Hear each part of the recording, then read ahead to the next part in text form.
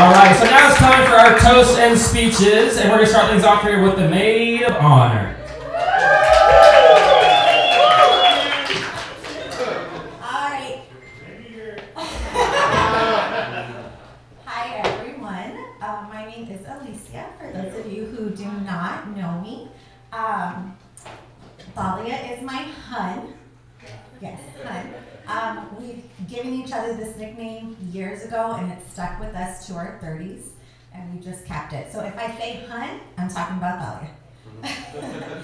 So Thalia and I met when we were about, 15 or 16 years old, and now we are 32 years old. So, so you can do the math, but we've known each other for a very long time. From the moment that I met Thalia, we've had just an instant bond and connection and friendship. We had so many interests, one of which was our family. We're big family people. We love our family. Other similar interest was clothes, shoes, purses, shopping, pretty much anything that has to do with spending money. That's what we bonded over. But no, in high school we would talk on for hours on the phone. And we still do to this day. So when, yeah, you can ask our husbands. I'm pretty sure when either of our husbands, I know, when they see each other calling us, they're probably like, oh crap, it's gonna be like a 4-hour conversation. Yeah. But no, we've had so many fun memories from high school together, from being on the dance team to football games. Poor James. We never won a football. James was a football player. We never won games. James would cry. Thalia would try to have to comfort him. No, but even after high school, we became even closer, even going our separate ways to college. I helped her move into her dorm. We had our first job together, and I'm pretty sure our moms made us take that job to support our shopping addictions. But yeah, we've known each other for a very long time. But out of all the memories that we've had together, there's some that stick out to me. Insert James. So I had the privilege and honor of being the third wheel on James and Thalia's very first date. So that date was at Chili's. I remember it. I remember everything about that day. I was in all of their first date pictures. And I'm sure that night, Thalia probably talked to me way more than she talked to James. So I guess looking back at it, James, you were the third wheel, not me. Sorry, James. But no, I knew from the beginning that Thalia, there were so many qualities about James that Thalia liked, loved, that turned into love. But something that helped James out a lot was this one word that James could not tell Thalia, and that one word is no. James cannot tell Thalia no. When it comes to shopping, it's all about Thalia. But on a serious note, also, I knew that James was the one for Thalia. When just from our conversation, Thalia's and I conversations, hearing how James, from the very beginning, treated her family. We all know that Thalia family means everything to her. And James, from the very beginning, you just fit into the family. From you loving her dad, her brothers, her nephews. Thalia always talks about how the little ones, the nephews, adore James. I think that's what did it for Thalia. It was just so easy. It was easy. Even though I remember Thalia's dad gave him a very hard time in the beginning. I'm pretty sure that he still does. But, and then also her mother, the way he treats her mother. We all know that Thalia's mom is her world, and So James, you just fit in from the beginning. Y'all go so well together. It was always Thalia and James from high school. That's all I remember. So, hun, James, I wish you both a lifetime of happiness. May God bless your marriage. I love y'all so much. Thank you for making me a part of this beautiful day. It's been perfect. So if everybody would raise their glasses, I don't have my glass and I'm going to grab it. Thank you. All right. So raise your glasses and cheers to Thalia and James. Salud.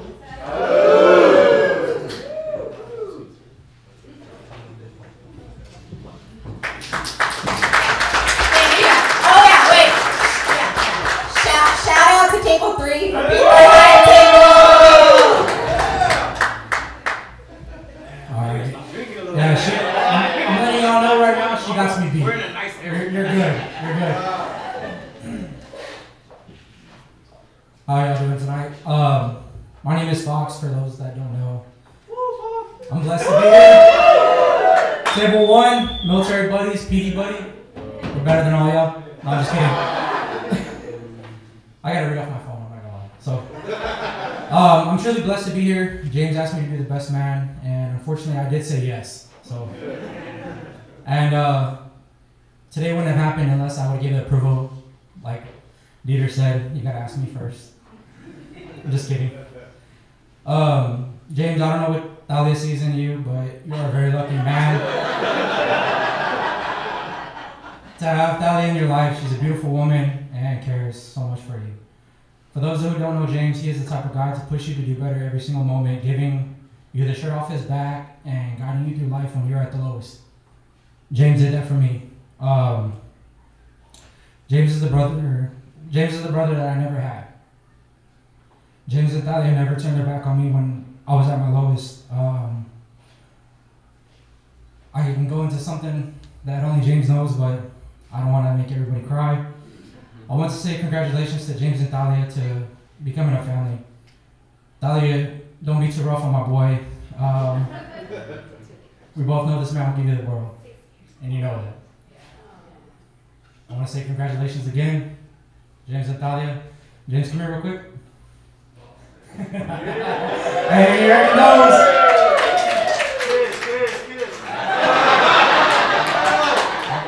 Since you took him, he's gonna be my fool.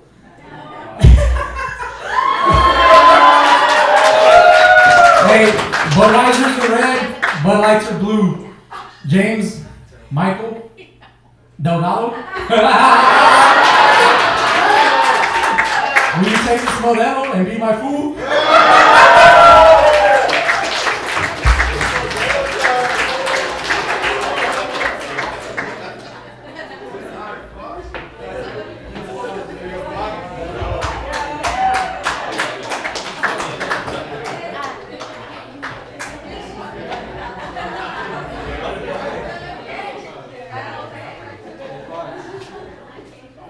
And at this time, we'd like to open up the floor for anybody else who'd like to give a speech.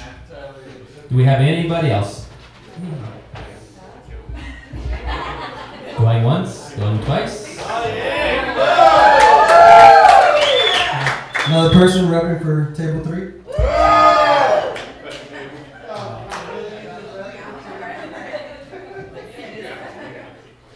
First of all, thank you guys, everybody, for coming over here, especially if you're coming from San Antonio. It's a very long way from home, but this is a type of occasion that I wouldn't miss for the world. My sister has grown up to be a beautiful woman. My new brother James, I've never questioned his love for my sister. And man, makes me want to cry because it's like just to see them grow up together and to where they're at now and so where they're gonna be in the future. I really thank you, James, and I speak for everybody. Like seriously, man, I thank you with all my heart. My sister, she means the world to me, so I know you'll take care of her. We all have full faith in you, and just thank you so much, man. Really. A relationship, you know, taking somebody in the way that y'all are, it's a lot of baggage, you know, to take in. And my sister shops a lot, man. So, good thing, man, you got those 22s, you know? You carry all those bags, man. No, but seriously, man, I love you both with all my heart. You can count on us for anything, just like I know that we can count on y'all for anything. Thank you so much, guys.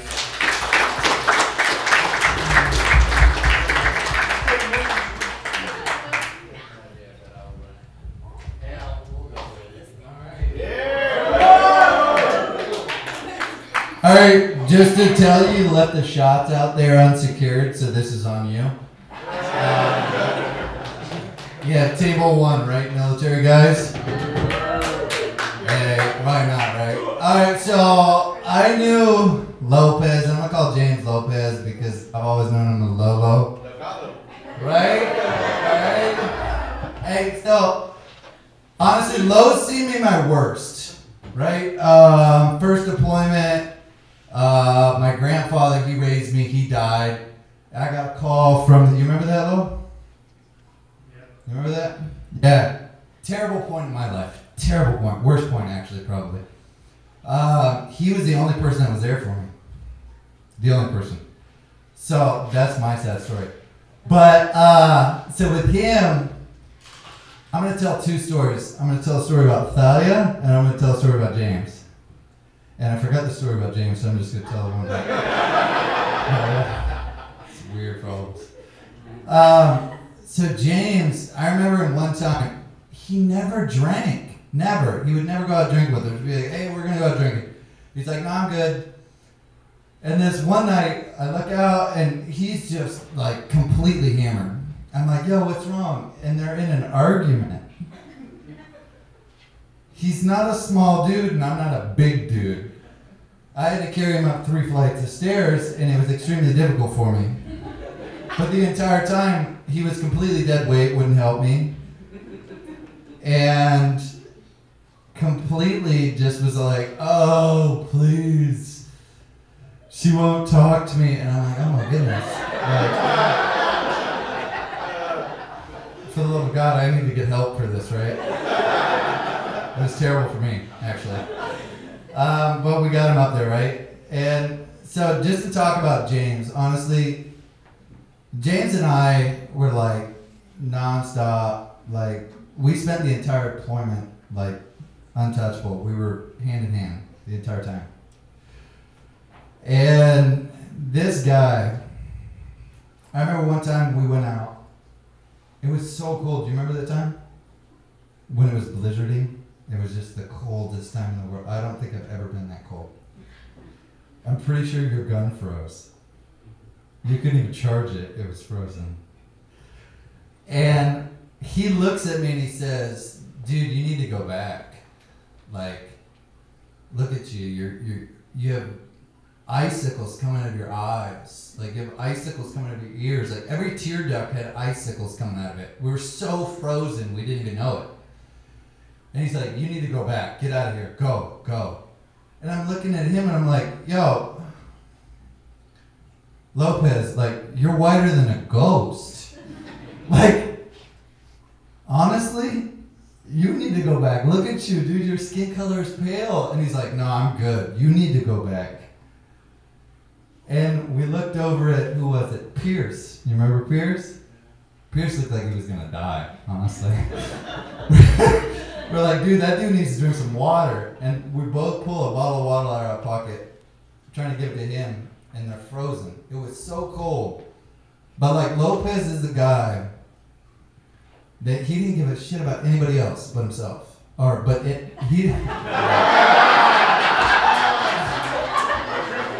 so fucked up. No, don't worry about it. You love the shots. I don't know where I'm at anymore. Hey, dude, if someone wasn't going to mess this up, it was going to be me. And you know that, alright?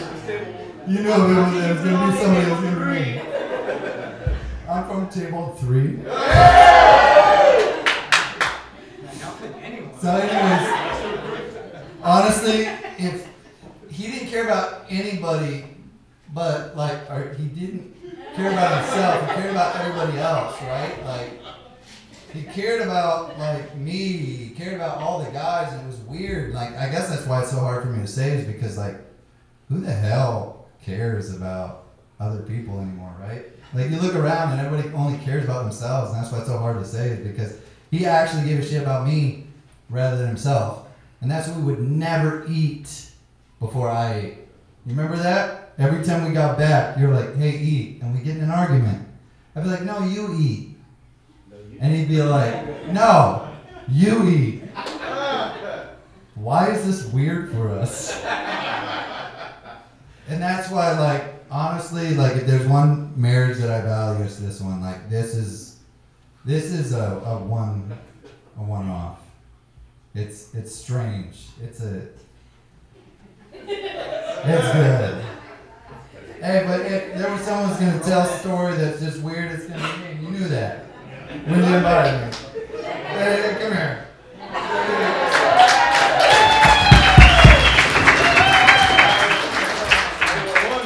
You knew it was gonna be me. Hey, what year did we go to that one wedding in Washington? Was it 2016? Was it 2015? Was it 20? No, it was 2014. You know it. Yeah. I was figuring she was not gonna like me after that one.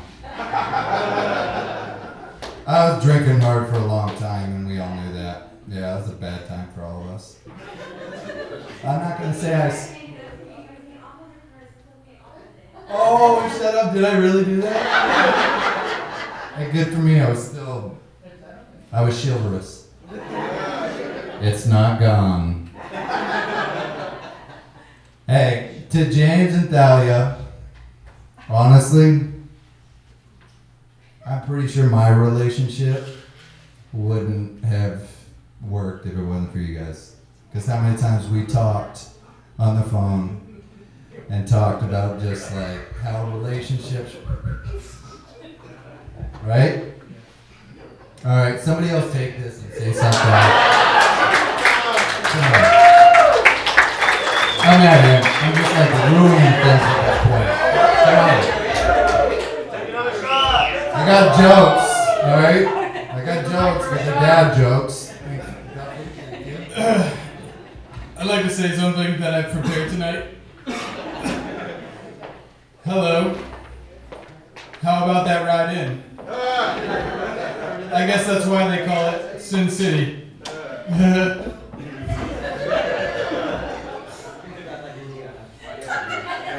You guys might know this about me, but I consider myself a bit of a loner.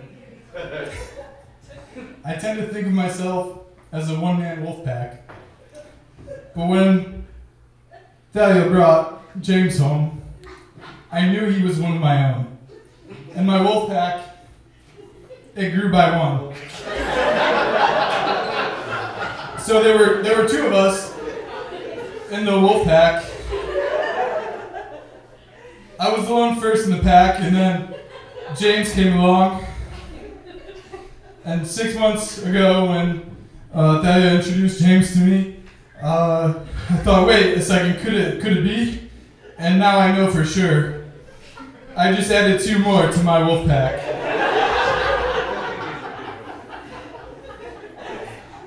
Three of us wolves running around the desert together. What are you looking for? Hey, thank you, because that almost got escalated. But on a serious note, I think I wanted to do this at his wedding for, I don't know, 12 years. Oh man, it's crazy. No, I've obviously known James a while, and I think right before that we were talking about how I've always been jealous because he's known you longer, and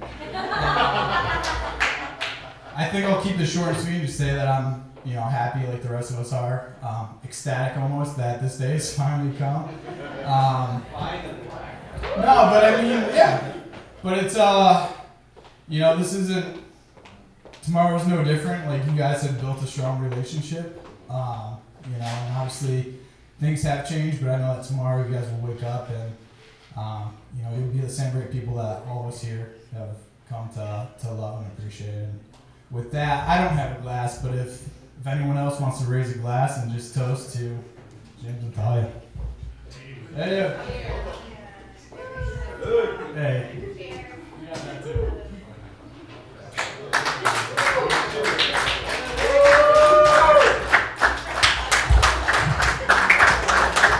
Anyone else?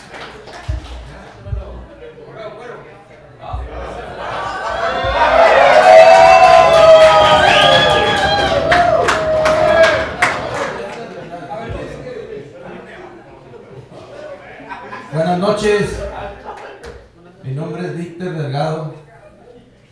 Les quiero agradecer que nos hayan acompañado en este momento tan feliz de mi hija. Yo sé que todos hicieron un esfuerzo grande por venir. Anécdotas no les voy a contar muchas. Es nomás, quisiera decir yo a mi hija que la amo.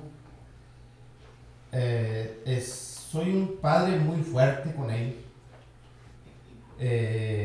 No es que así me hayan tratado, simplemente la vida te hace ser diferente a cada quien. No puedo decir que ahorita tengo un hijo nuevo, porque ya tengo como 15 años con él. O sea, no es algo, nada.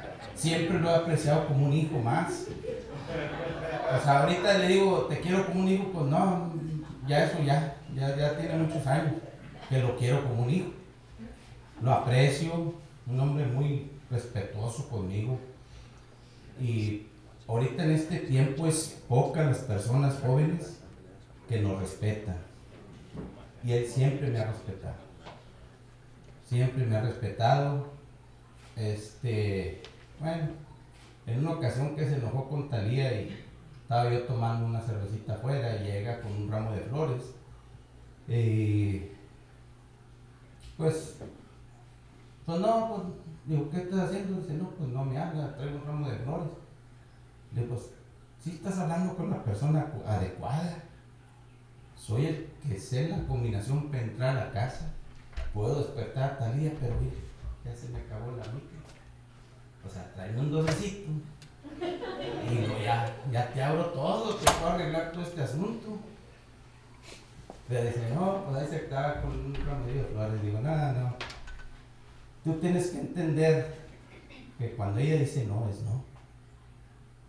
Entonces, búscale por otro lado. Y fue terco. Le terqueó hasta este momento. Y pues nuevamente quiero agradecerles que hayan estado aquí con nosotros. Estamos muy felices. Yo muy feliz verlos realizados. Muchas gracias.